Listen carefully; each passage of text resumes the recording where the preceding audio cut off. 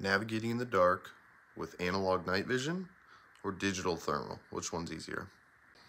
Okay, we got thermal.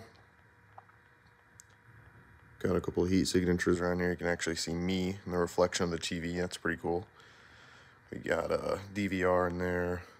You can see my footsteps actually. I was standing there for a little bit longer, walked around, grabbed the thermal, walked over to the bathroom.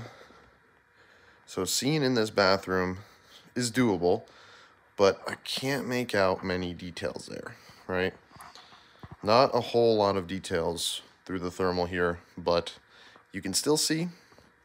Here's without it. All right, here's the OMNI 7 PVS14 Gen 3. No infrared illuminator on. Obviously, there's a lot of ambient lighting over there.